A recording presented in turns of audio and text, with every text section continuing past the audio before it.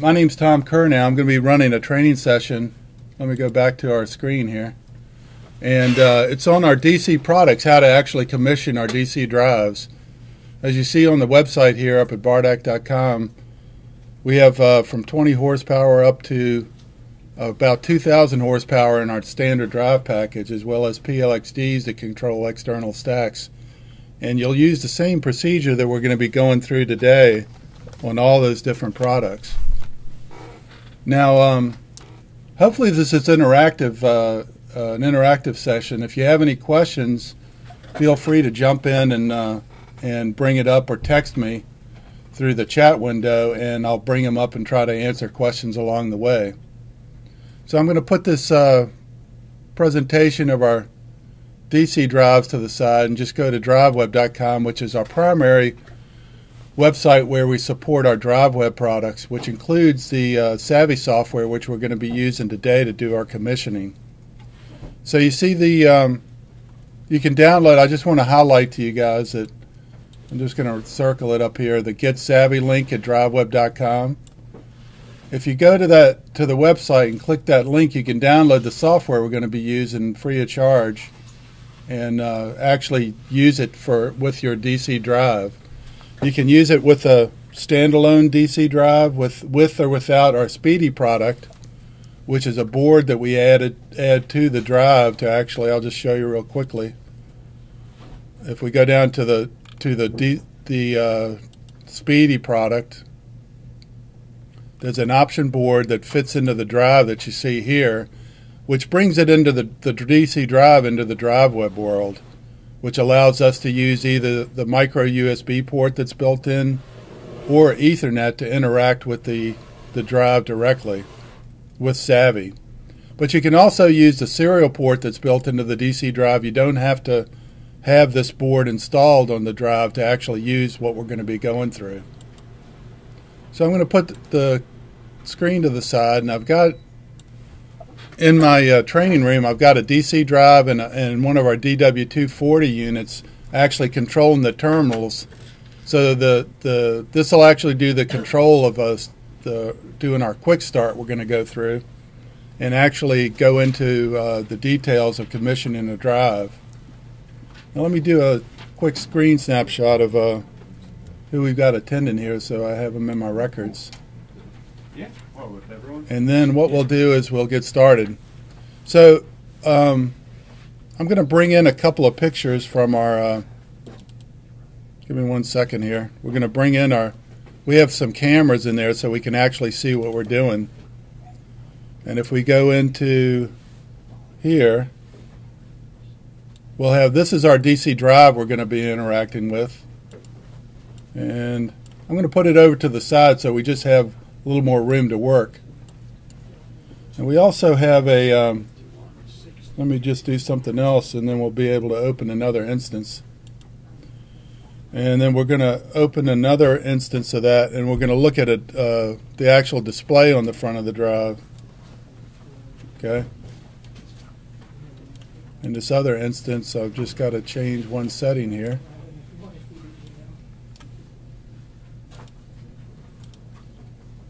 Okay, that worked well. And let me just type one thing real quick. I had to close this while we're having our network difficulties. So let me just type in what I need here.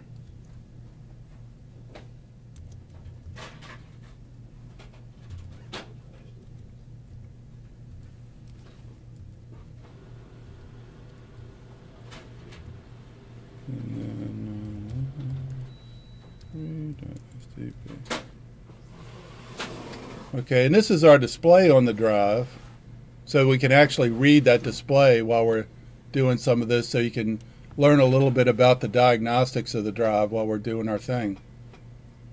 Okay, we'll put these over to the side and refer to them as we get through the startup. So I've already got these in Savvy, and I'm using actually Ethernet to talk to them, but I've got actually a drive on my desk that I can connect to a little later if you want to see the serial version. The windows and all you're going to be seeing are all the same regardless of which method you use. But I wanted to first get into a couple of basics about commissioning. So if we go to the motor nameplate data, this is going to be the first thing we're going to need to go in and commission this drive. Okay. Now that may be a little hard to read distance-wise, so I've got another picture here where I've highlighted the actual parts of the nameplate that are important to us. And I'll try to zoom in so you can see these a little better. So we're going to need basic properties of the motor, which will be the armature voltage. You see, let me get my highlighter out. So here's armature voltage right here, 500 volt armature. Our speed range of the motor, which is 1750 to 2300. Okay. We see that it's a shunt wound motor. If we go to the left a little bit, and I'm going to have to erase some of those arrows. Go back into pointer mode. So we've got a shunt wound motor. It's rated at 300 volts for the field. And then we've got the amperage for base speed, which is 0.72, and full speed of 2300 or 0.39. And we'll set the armature current is 9.0 amps. It's a little Reliance motor, as you see on the nameplate. So we're going to need that information a little later when we get into the actual commissioning of the drive. We're going to need those numbers. Now this is this drive you see over here. Actually, I'm commuting into in the training room. Now, when you go into the drive, either through the serial port built into the drive or through Ethernet, there'll be a little quick start icon over, as you see I'm highlighting on the left-hand side. When I open that up, it's going to walk you through the actual steps of the commissioning program. Okay? So I'm going to click that and we'll get started. And then it gives you a warning before you begin. This is just like the document that comes in the documentation pack that's in the drive. And depending on whether it's a power drive, which you see to the right here, or just a chassis, meaning the power drive is one of the package drives where we actually have, in addition to the drive power module, we also have fuses, contactors, everything else you need to get the installation up and running. Now, if you're doing your own panels and the like, you'll be using the chassis drive path. But they're identical. I'll just go into the power drive because that's what I have, except for the boundary about parts that are included in the package. Now, in the power drive, I've got the contactor, the fusing, all the control signals are brought out, and the red dotted line is included in the power drive. Now, we're going to be commissioning just this drive we're doing is the smallest frame size. It's a PLX 15 derated to 9 amps through the jumpers in the drive. And we're just going to be commissioning this drive from start to finish. And we're only going to be using the control terminals you see between. These are the power diagram. We have the field down here, it's 300 volts. The armature loop, the contactor that's controlled by the drive internally, and then the fusing accordingly. Here's a contactor up above. We go to the right. This is the basic control wiring that you need to do to turn the motor. And this is all documented in about an inch thick manual that comes with the drive, or the quick start, which is only 2 pages. I'll just show you real quickly while I've got the quick start on your mind. We go down here to the quick start. This is the one that comes with the drive, the quick start that comes with the drive, and it goes through in 4 pages. You go through the entire commissioning process, which the quick start built into the software makes it a little more intuitive to do that, and a lot easier than punching the buttons as you see here.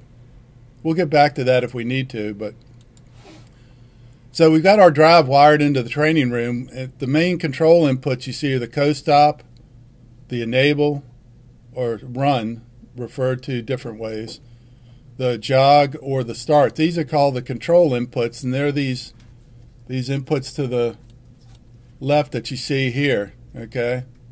And they're related to basic functioning of the drive. They do all the control behavior that you you need to interact with to get the drive turning the motor. Now, they're all in the descriptions here, but effectively it boils down to the co-stop.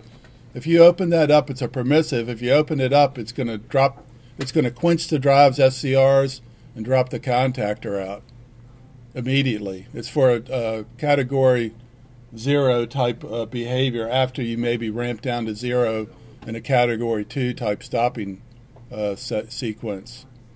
So when you open that up, it's not based on the firmware or anything. It's based on the transistor in the drive that actually drops the contactor out. Now the two control inputs, 32 and 33, that are start and jog, these are the ones that bring in the contactor if the coast is already made. So if the start will, when it start, it's a maintained start. So as long as it's on, it'll continue to run, and when you open it up, it'll ramp to 0. The jog is a momentary generally, and then when you press the button, it'll ramp to the jog speed on a different ramp, and when you open it up, it'll ramp down to 0 and be ready to go in one other mode, either the start or the combo mode. There's different choices based on the sequence of these terminals.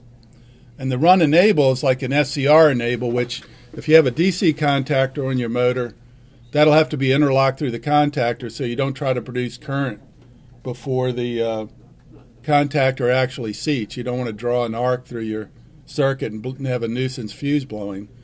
And the smaller drives, the frame 1 drives, which are the PLX15 through the PLX50, that can generally be jumpered to 24 volts unless you have a DC contactor.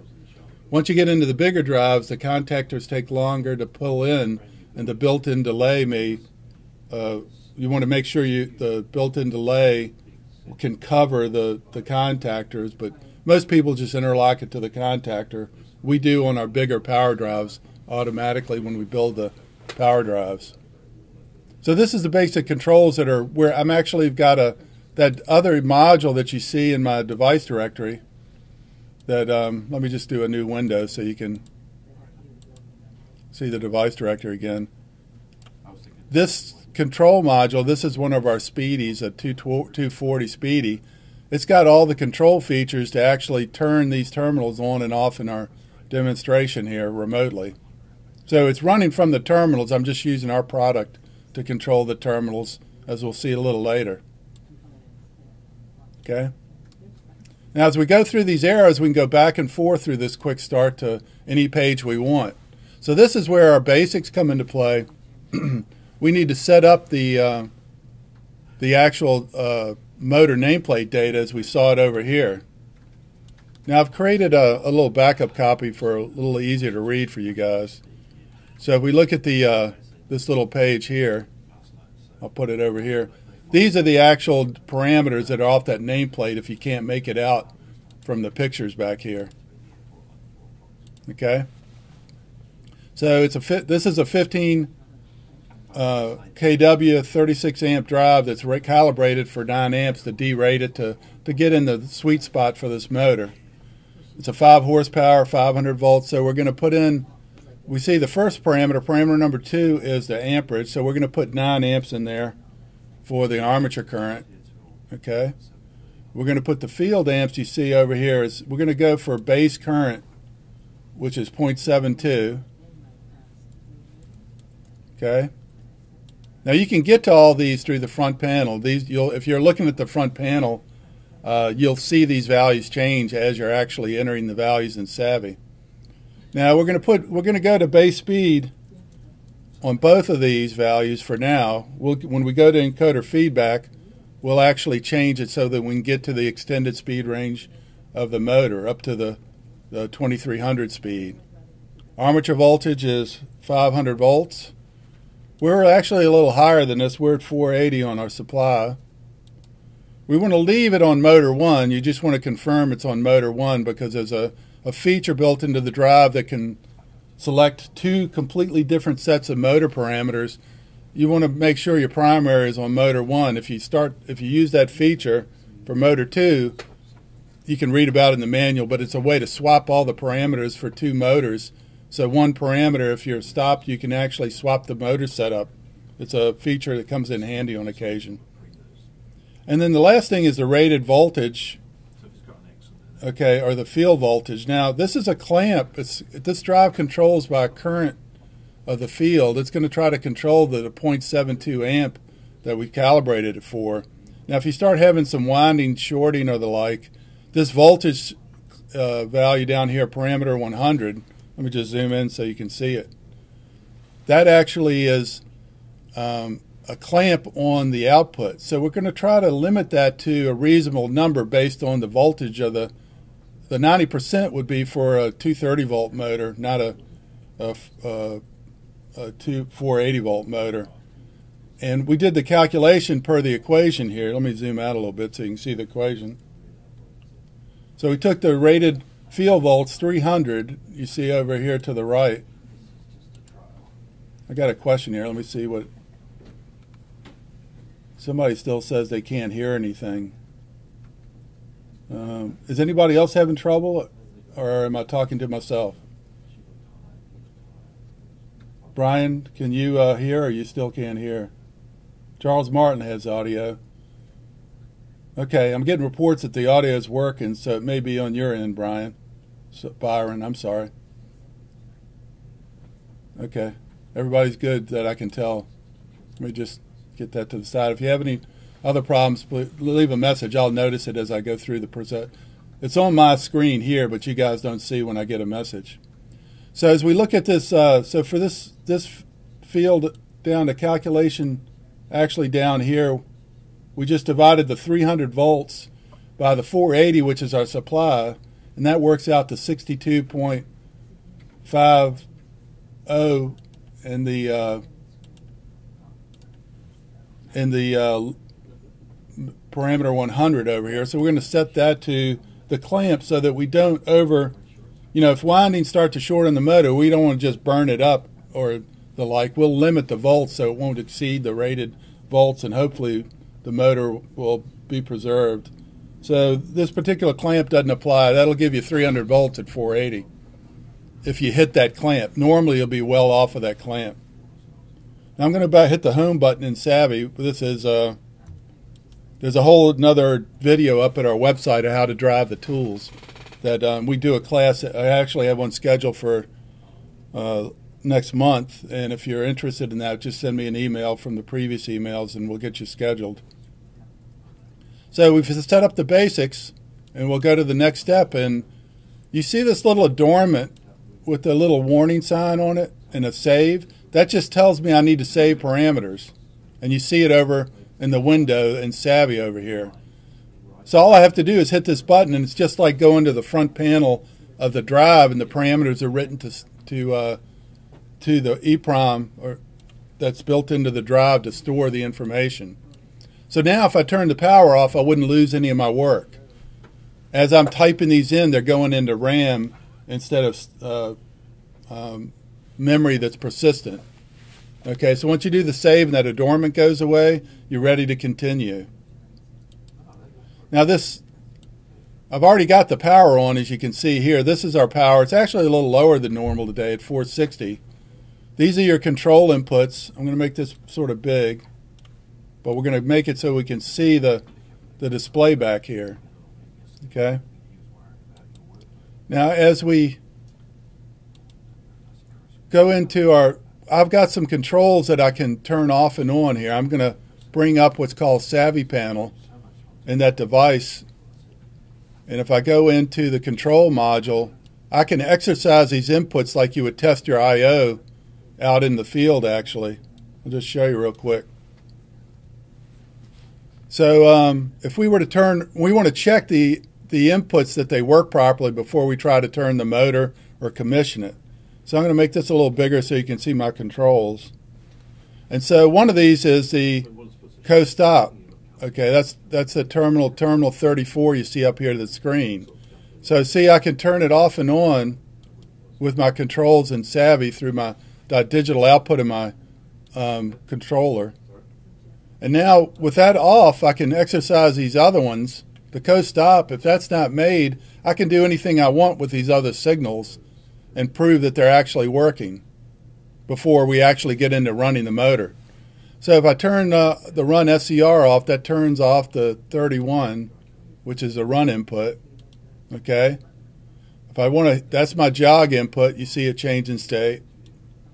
And then here is my start input.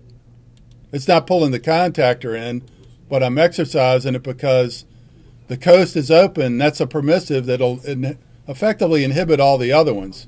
So I can tell all my I/O is working properly from this little screen in our quick start. Now I'm ready to keep going. I've got control of the motor by these control inputs. We'll go to the next step. Now let me reset these to default because you want to see this after. This is an auto tune I forgot to clear, but we'll just clear it real quick right now. So these are the default settings for the auto tune. Now the auto tune's a static auto tune. It doesn't rotate the motor. What it does is it turns the field off and then pumps some current through the motor and the leads to the motor. You might see this creep a little bit as it's actually auto-tuning because I don't have any load on that shaft.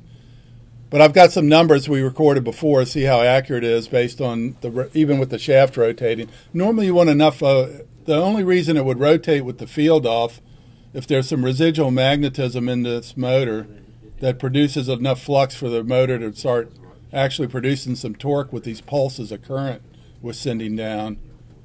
But let me just go ahead. We'll get set up to actually doing the auto tune. Now, if you look at the step one, we got our coast is off. You see the little circles around here. They should be the color that's around a circle before I go to step two. So the coast is off, which I have to turn on. So I'm going to turn on the coast. Now we got the coast on, the temperature motor thermistor input's on. That's a jumper in the case of I don't have it wired to my motor, but I've got to have that tied to common in order for that to go green for me. And then I've got an alternating one around the run because this is sometimes this will be interlocked to your, when you have a DC interlock, that'll be open at this point. But when you start it and the auxiliary contact closes, that would be turned green on the start signal. Since I don't have a contactor interlock, I'm just going to leave that on. That's why it's red or green. It can be in either state based on your circumstances.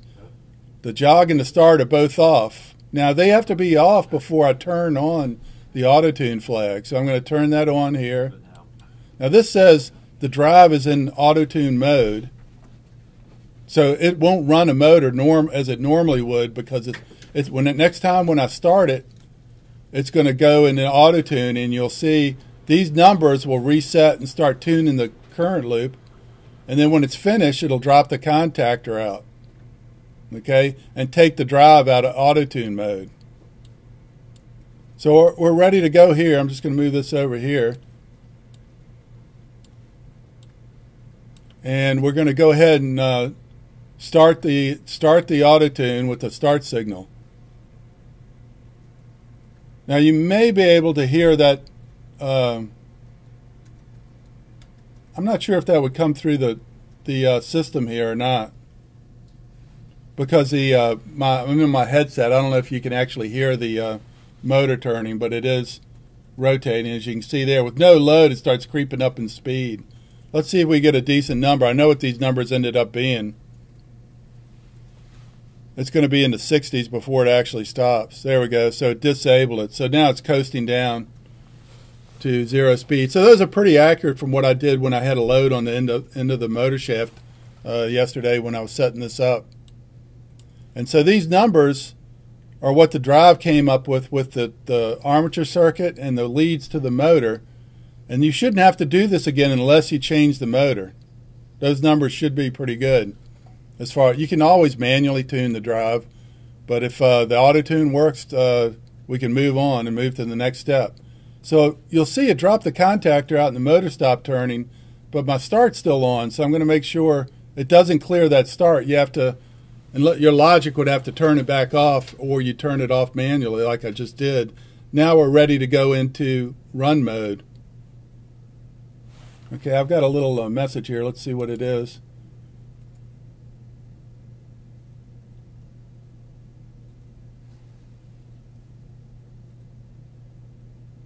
I'm not sure what that means. My screen shows that BD has a speaker Audio off.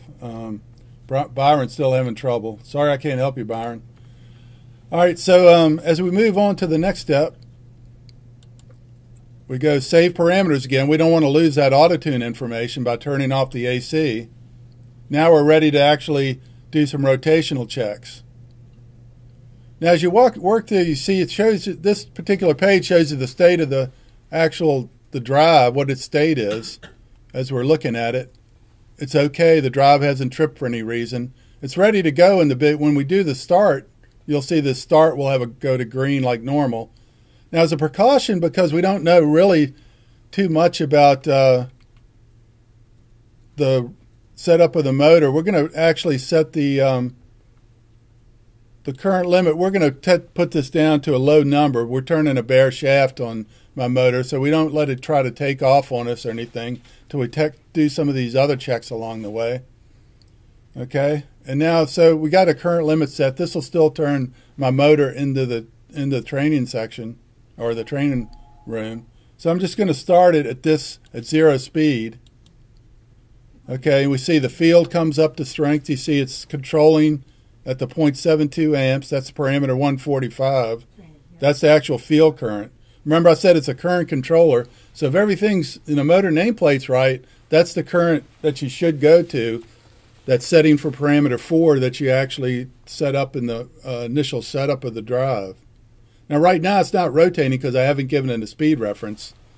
So let's just run it up the speed in armature voltage feedback. This little control over to the right here will let me take the speed up of the motor.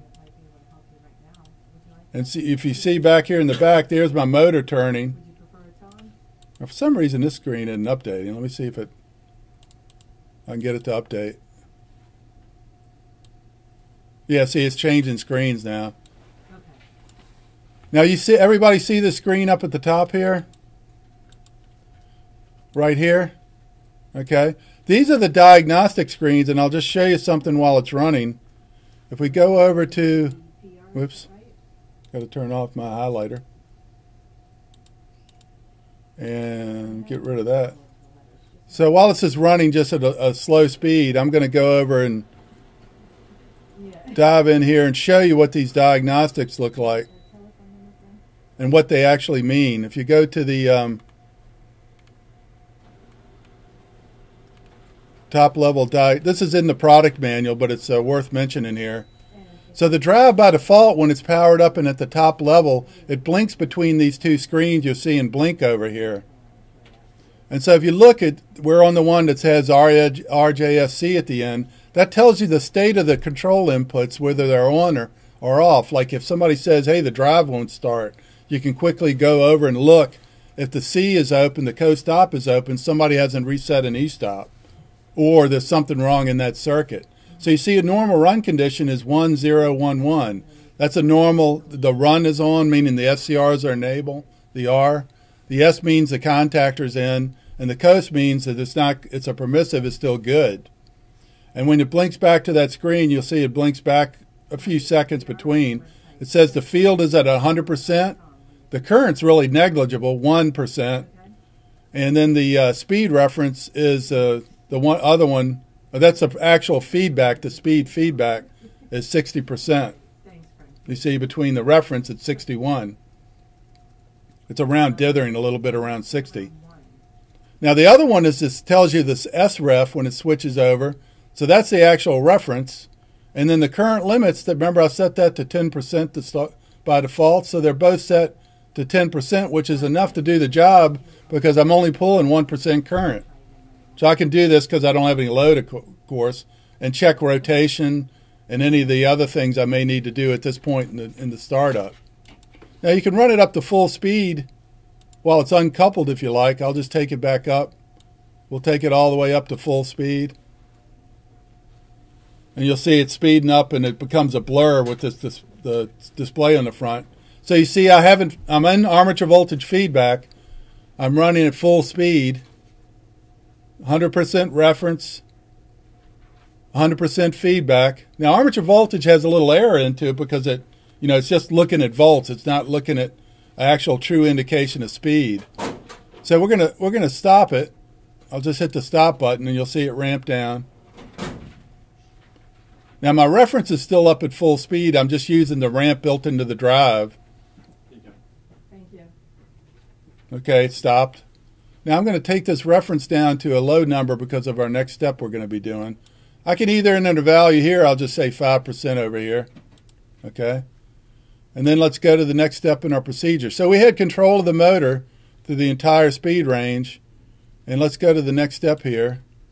And now we calibrate the armature volts. Now, you see I'm at 500 volts on the armature.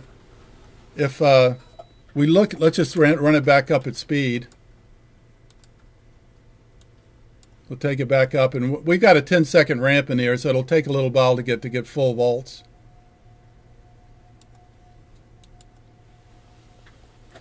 So you see the speed reference ramping up and the speed feedback. Okay, we're at full speed, and you can see our voltage is pretty much right on the money. Now we can adjust it down with this armature voltage trim. Say it's a little hot. You know, say it's 505 volts or something along those lines. We can actually slow it down by increasing and decreasing this number. You can actually reduce the volts. You can increase it, but you can decrease it. You see how I'm bringing the volts down and the speed? So you get about a 10% of the range of the volts based on changing this voltage trim. You can always, if you're a little over, you can bring it down. If you're a little low, you'd have to stop the drive and bump up this armature voltage on 18. If for some reason the motor's not wound properly and it's off a little bit from the nameplate, you can fix that. So we're happy in armature voltage. We got the voltage set right. So let's go. I've got an encoder on this motor, so we're going to look at how you add the encoder to the equation. Any questions before we move on?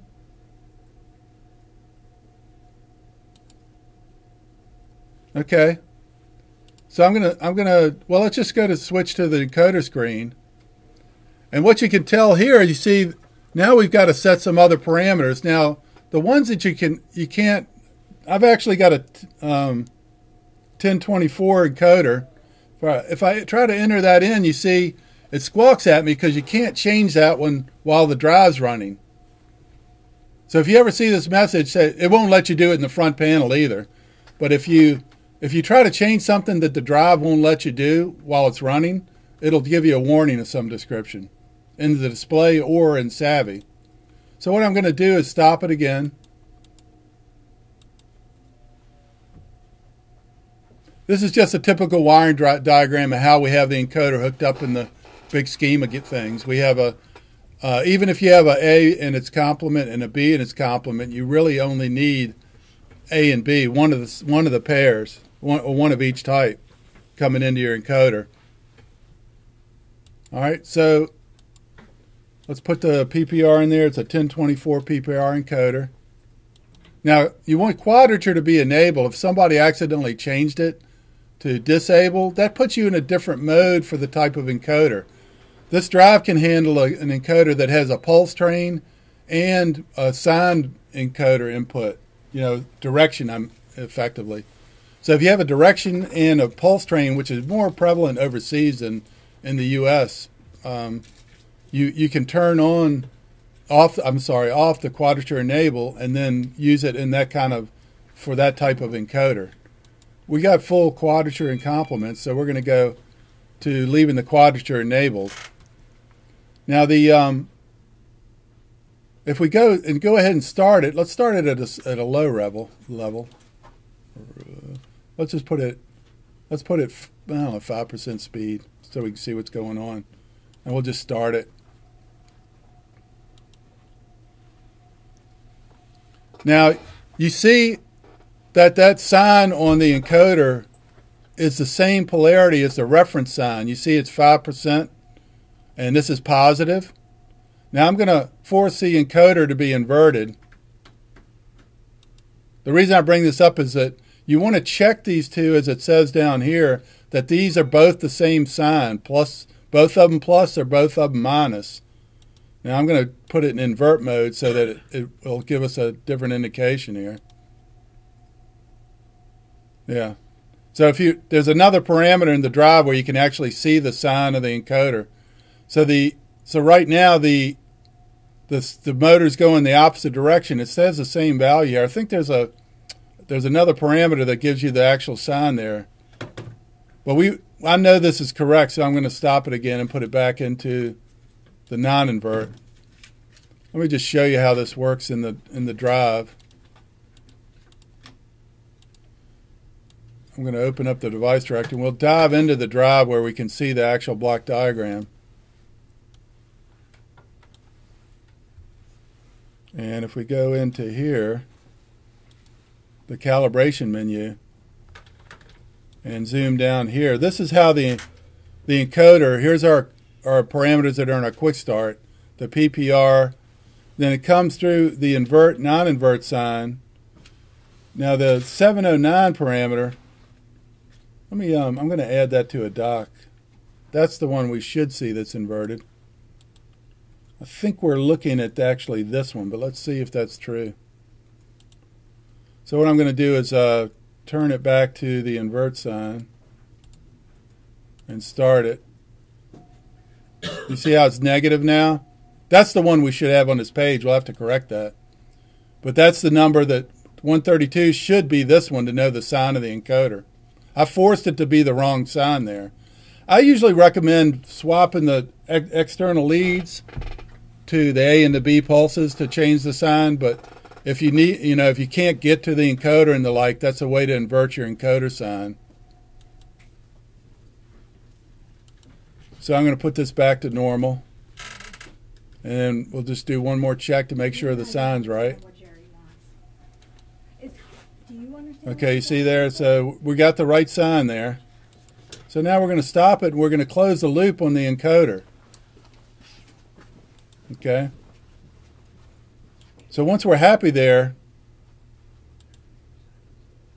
we're going to change this into encoder feedback.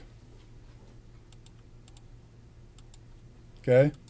And now before we take the current limit up while encoder feedback, we're going to run it again so that we don't try to take off if there's something else going on with our encoder. And you see we're in control in encoder feedback now. So we have complete control of this. And you'll watch as we go up in speed. Let's just go up. You'll see you'll get the exact right RPM, where we were a little fast before because the motor's off a little bit on its nameplate.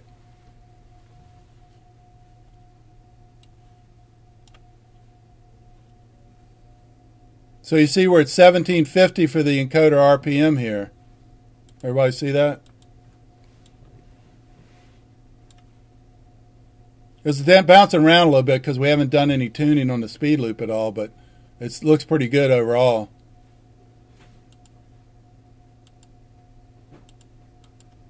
And let's erase that. Okay. So since we've got that done, we can actually, you can actually turn, I'll just start it again. We can actually, while it's running, you can take this current limit back up to 100%.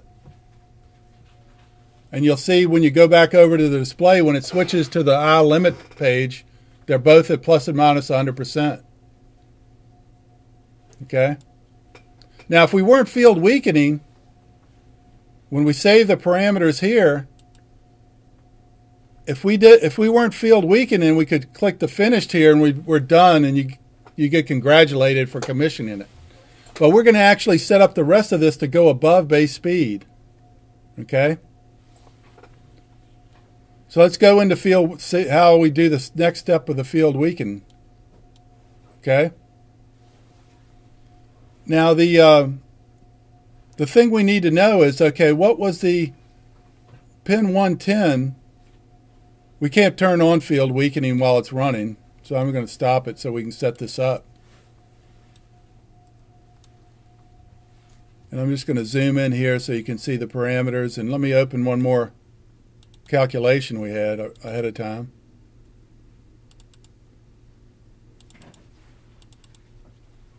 And if we go into the, it's in our actual motor nameplate. So there's one other calculation you see here that needs to be done, And what this does is it by default, the drive is set up for going as low as 10% of the field, which is a pretty wide speed range, but it can go through that entire range. You know, if you had a 5-to-1 or, you know, even a 10-to-1 motor, you could go down to actually 10% of it before it hits a hard clamp in the drive. The drive won't let you put the field actually at 0 because then it would try to run away on you. But this is a precaution to set it to nominally where the low end of the field is. So remember, we started at 0.72. That's base speed field current, right? And when we get up to the 2300 RPM, we're weakening as low as 0.39. Now what we're trying to figure out is this percentage that needs to be entered in for the field weakening. We don't let it go below 10% under what the low end should be. Okay? That's what this 90% multiplier is. It's giving us a little bit of leeway so that we don't hit right at the value and then have to start pumping the armature voltage back up. So we're going to put in over here, based on this math here, 48.75 for the lowest we'll let the field go. And then we'll see what it actually weakens down to a little later. Now I'm going to go ahead and enable this, our field weakening. And this gets into how you drive savvy again, but what I'm going to do is put some parameters in a little dock so that we can look at the profile in addition to the motors over here. So we look at the, let's look at the ramp output. So we got a dock right here. We'll start one here. And what I'm going to do is go into another window. And I'm going to open up my drive and just pop some parameters in there really quickly. I'm going to save this while I'm on it. And then I'm going to find, you can use this find parameter dialog in Savvy when you're building docks, which gets to in our Savvy training. But say I want the ramp output. If I type ramp, anything with the ramp in the name will show up here. So I want the ramp speed reference. That's a good one. That's going to give me the value that the speed is at. We're going to start it from 0, so we'll change that value. It gets reset automatically at start. Let's look at the total speed reference that shows up over here. I'm going to take that one out. So this is the actual total reference. And let's bring in the speed feedback. Let's look at the current. I know that's on the second page here.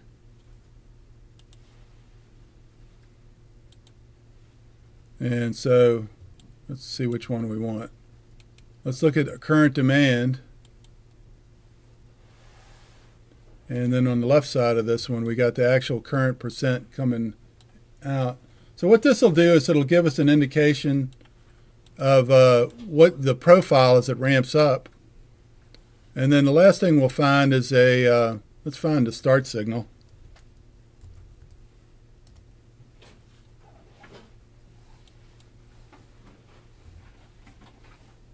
Now there's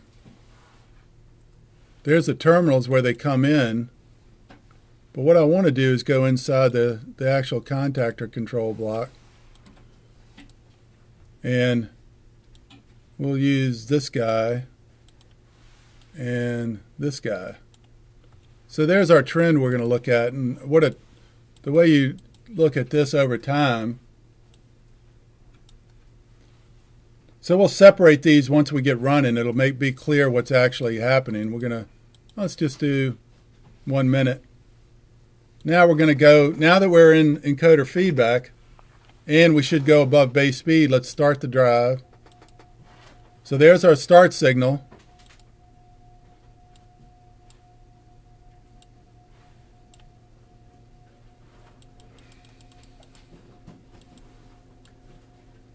Okay, and here's when we started. It reset the ramp, and you see it's separated. Speed reference is the purple, and the green the speed feedback. You see there's a little S in that curve. And then the current didn't really shoot up much at all because we don't really have much in the way of load. not much current at all. So now we can actually look at this while it's running and say we want to go reverse. Since this is a regen drive, we can go through 0. We're ramping through we're going down to 0 speed. You see we'll stop and turn around, go the other direction, just ramp it up to full speed. We're only pulling 2% even of 9 amps, so there's no load really effectively other than the armature. And then if we want to stop it, we just hit the stop button and you'll see the stop happens right away. It stays started until it reaches 0 speed. And it ramps and then the contactor drops out. So we'll just pause that for a second. So these are running through the cycle. That's actually, we commissioned the drive from start to finish. Just using the Savvy software. Now when you go through to connect to through the serial port, mine's hooked up to my drive at my desk, but I'll show you how to connect it real quick. We'll add one more drive to our presentation up here. I'm going to do the Discover on serial port right here. Everybody see that? And what I'm going to do is select my drive on my desk because I've still got my cables all plugged in here. So if I say Discover my PL series on my serial port, and I say OK, assuming my drive's set up right, which may be a fallacy, but let's see. You do have to set 2 parameters in the front of the drive to actually get it to communicate. I'm going to delete this and start over again, so I'll show you the reminder. So if you go under Discover on serial port, you have to set, you see these drive setup notes? Now it's building a manual because I downloaded the latest version a little earlier today. But it's going to build a Savvy manual, so it'll tell you what to change. And I'll get to the screen on my own drive while we're doing this.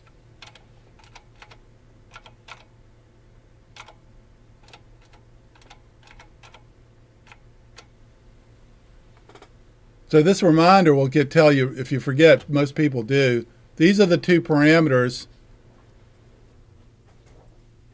just zoom in a little bit, that you need to interact with. You need to, in the serial links menu, you need to set pin 188 to ASCII mode,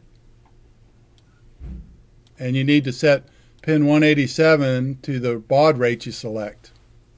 Now by default, you see it goes to 19.2, and that's how I've set my drive up.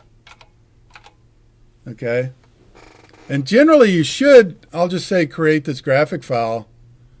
This is a place where it stores if you are doing SFD drawings while you're online with the drive. I'm just going to put this on my desktop.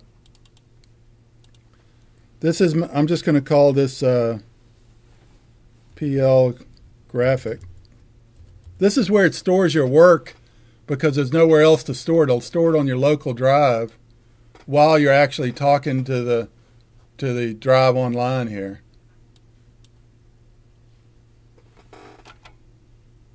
So that's a serial. It's not as fast as it is on Ethernet, but if you dive into it, let me just go in here and load default graphics.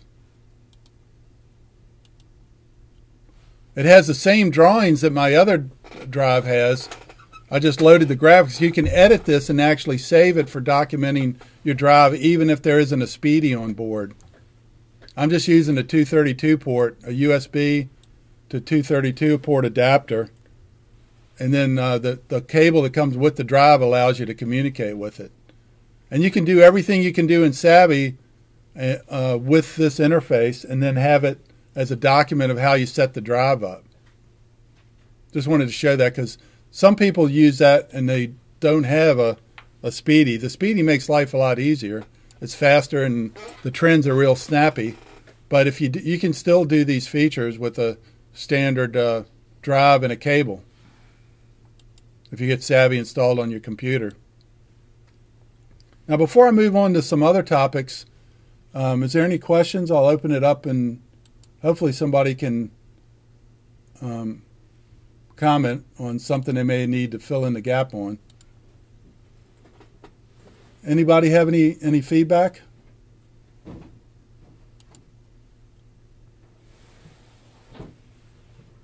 So a question came up about swapping A and not A, or B and not B. You only have A and B coming up, whether it's both A and B positive or A and B not. You just need to swap the B and the A, and that'll change the sign for you. Now, if you got all 4 channels, which we don't need on this drive, but if you do on like a AC drive, you can either swap the A and the not A for the B and the not B, or actually if you swap the A and B, the 2 A's, it'll reverse the rotation too, but it's not as clear as swapping them as a group.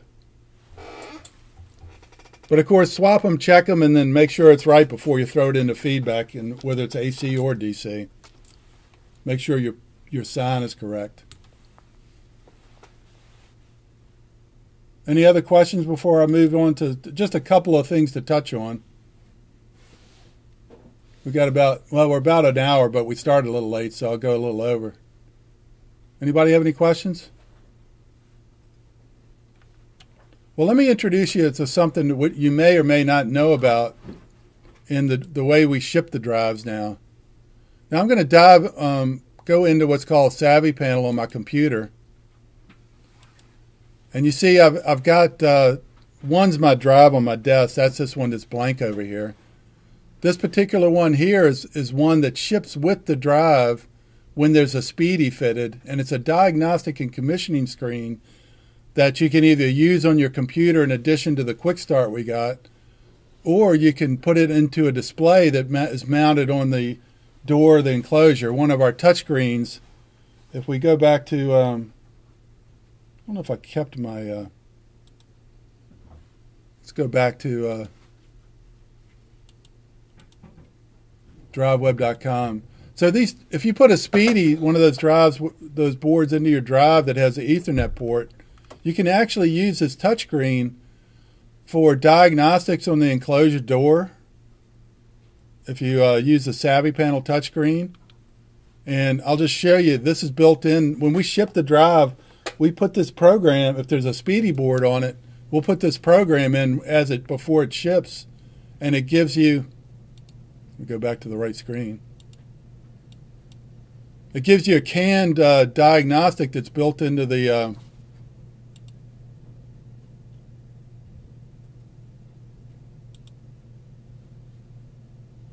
sorry here. It's this one over here. I've been hitting the wrong button. So this is actually built into or loaded into the drives with a speedy as we ship it out of the factory. So these screens are built in. So if you plug a screen in after the fact to a drive that has a speedy, if you haven't modified it, you'll have these diagnostics on the front door by mounting a screen on it. So you see, these are all the basic things, a little more intuitive than just what's in the front panel of the drive, but it allows you, in those cases where you have to keep the door shut, to be able to look around inside the drive without having to, if there's criteria for arc safe environment or the like, where you can't really open the door. This will tell you a lot about what's going on, as well as with the engineer mode, you can actually go through the quick start on the front panel. So if we go into engineer mode, the password on there will take us into the commissioning screen. Just like we were doing before, you can walk through the commissioning. You see all those settings we just got with our auto tune and all. We can actually walk through the entire auto tune through the screen without having to even fire up our computer, for that matter. Now when you go back to operator, you'll have to unlock it again to go back in there.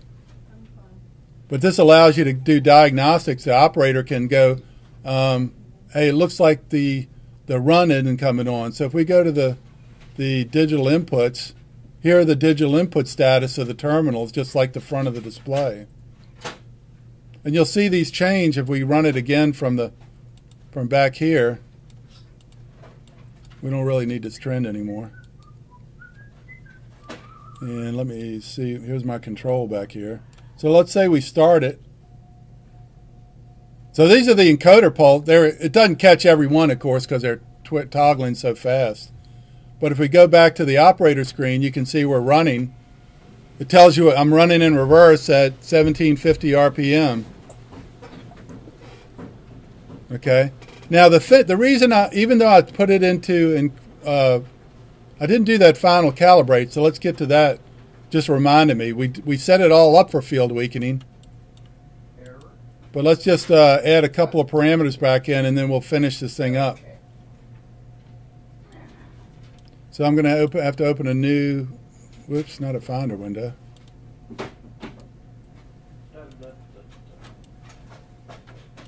New viewer. We're going to open up. I wish I'd saved that Savvy panel I just built, but I threw it away. We're just going to add a couple of things in here that. So let's put start in there.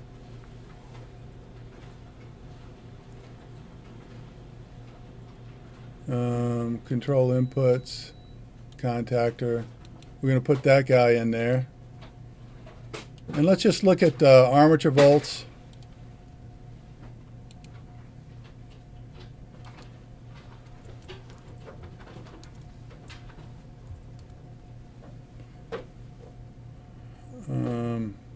Armature voltage percent monitor.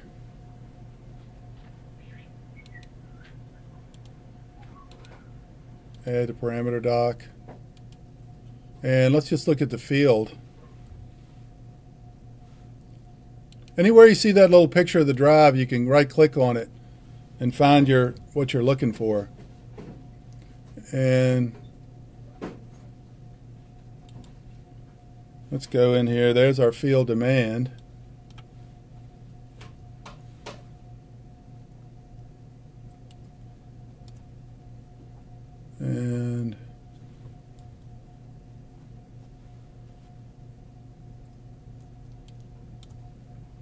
And I'm going to do field current in there too. Okay. Now we're running at full speed. We've set it up for field weakening, but we didn't do the last step, which I'll show you right now. And let's just go into show trend there again.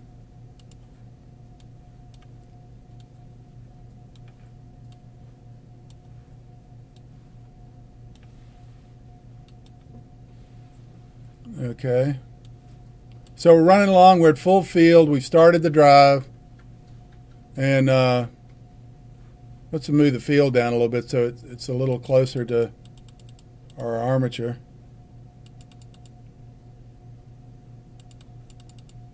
Okay.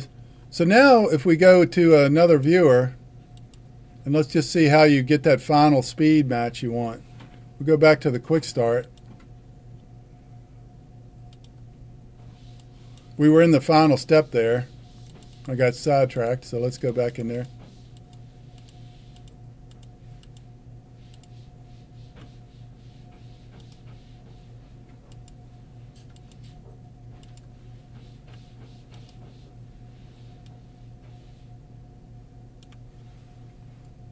So here's our field weakening setup. The field weakening is enabled. We put the lower clamp on it. And now if we go to what we've got to do is adjust the max speed of the actual encoder to get it sped up. Now you can enter the value directly, but you don't want the big step change as you're doing your speed match. So we're just going to bump it up in small increments, and we'll reach a point where it'll start to weaken the field. You see the field weakening, the green line? So we're going to get to 2300, which is nameplate on the motor, just by bumping it up in 10 RPM increments. There goes the field diving down.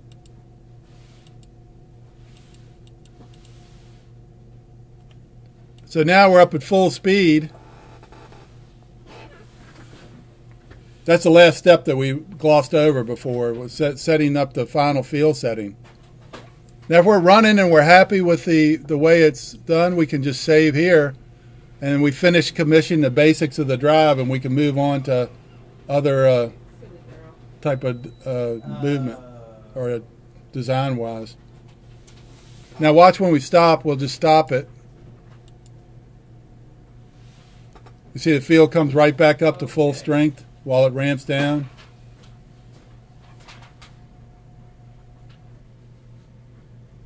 And then we've finished up everything. And that's when you get your congratulations as you start commissioning the drive. Now there's one thing I wanted to go over. It's a little new to this, but I wanted to show you how easy it is to do some of these other type of things. But I was just going to show you real quickly how to use one of our application notes to change the way the drive works. So if we go into, I'll just show you what we're going to do real quickly. We have an app note that allows you to, in the big scheme of things, here's the wiring change you see here. So say you've got a unipolar speed reference, not bipolar like I've got here where I put a plus or minus 10 volt signal. But you need a reversing function, a digital reversed. It comes up quite often. Now you could follow this and do it in the front panel as you see here, but see, if you look at what we're doing, all we're doing is by this whole program, it'll make a little more sense when I draw it, but we're just changing the multiplier that's in the analog input to actually change the sign of what's going into the ramp input. That's what all this up here will effectively do. You see when we, I'm going to use terminal 15 and set the values to plus or minus 100%. That's connected up to the ratio of the terminal, and by multiplying it by the right sign, I get the value coming into here to actually reverse it through a digital input. And it's just sort of to show you the capabilities you can actually do with the DriveWeb software. It makes it a lot easier to do these kind of implementations. So I'm just going to go back to my, open a new viewer, and we'll just actually do it real quick. So we go into this PLX here. Okay, and we'll just do that. It won't take but a minute here. So here's our ramp speed reference here. So if we dive into that and look at it, we've got this value here, that this linear scale. This is what we're going to hook up to, is this multiplier right here.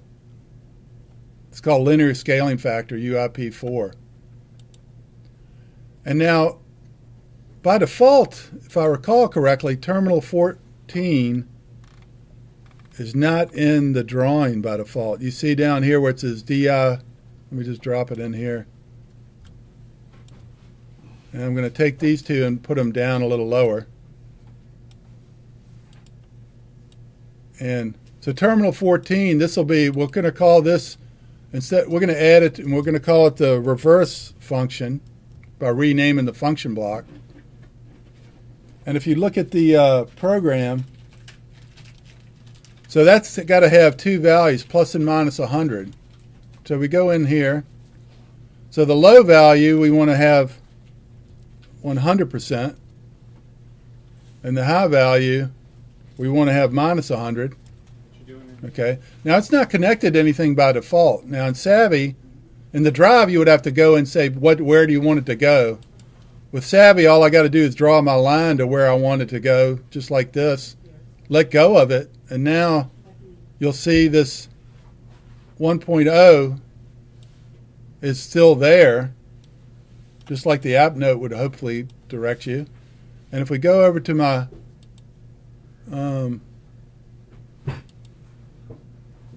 don't need that, wrong place. Let's bring in the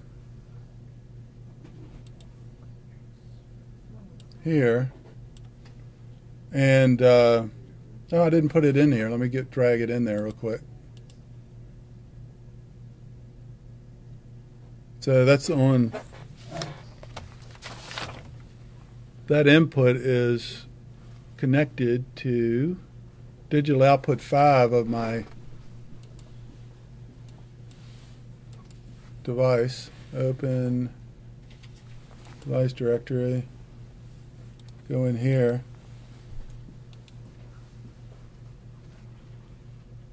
DO5, So this is actually going to be controlled by, let's have a little 2-position switch here. Okay. Now what can happen is when I turn that on and off, you see how the switch is switching on the other one? The window up here? Let me just highlight it real quick. Watch this switch toggle with my signal down here. And so when I turn this on, it puts a different value into the multiplier. And if we drag this out so you can see what it changes to, you see it goes plus and minus 100% effectively. Okay? So let's just watch how that works real quick. So we got our setup right here. We're at full speed, so let's just run it again back up to full speed.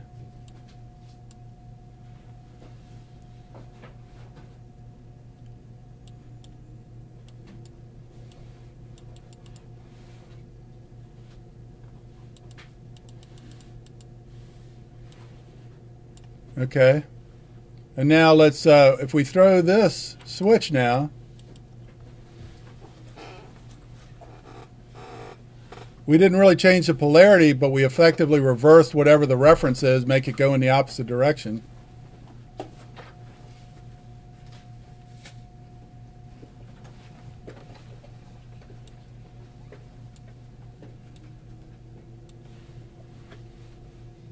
Okay.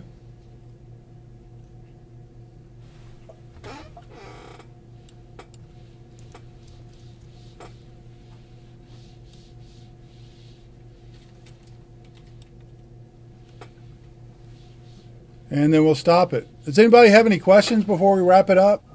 Well, I appreciate y'all coming for the session. We've recorded this, so it'll be up at our website in the near future, and you'll be able to refer to it if you need a refresher. Say you're going on a startup and you want a refresher how to start the drive up. This is going to be available to you. Thank you for taking the time to come. If there are no questions, I'll wrap it up. Yes, you can do AC drives. Someone asked, can you do AC drives with Savvy? And yes. We actually did a training session that's already up at the website that goes through a session just like this with the AC drives. Bob asked that question, but it is available up at driveweb.com and bardac.com. Well, thank you for coming. Any other questions? Well, thanks again, and we'll talk to you soon. Bye.